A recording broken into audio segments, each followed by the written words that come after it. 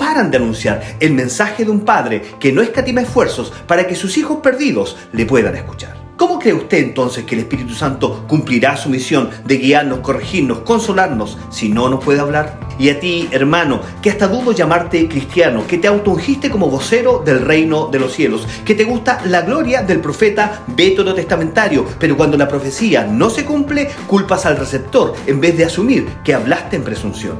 Ya ni los católicos creen en la infalibilidad papal. ¿Por qué deberíamos rendirte pleitesía si eres un simple mensajero? ¿De cuando acá el cartero es más importante que el mensaje que tiene que entregar? En la antigüedad, Dios nos habló por sus siervos, los profetas. Después nos ha hablado por su Hijo, quien vino en medio de nosotros a habitar. Hoy Dios sigue hablando a su iglesia por medio del Espíritu Santo, el mismo que inspiró la Escritura y que sigue a través del cuerpo de Cristo guiándonos a toda verdad.